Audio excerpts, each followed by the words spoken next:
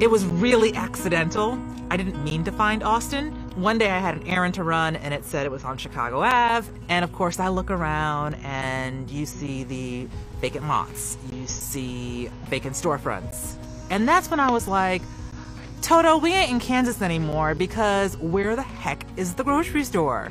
And it just dawned on me that the basic goods and services and amenities that I expect to find in a neighborhood, I couldn't easily access here. And then I look around and I'm like, okay, this is a predominantly black neighborhood.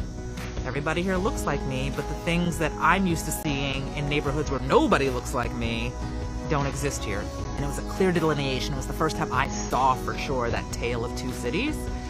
And I didn't like it.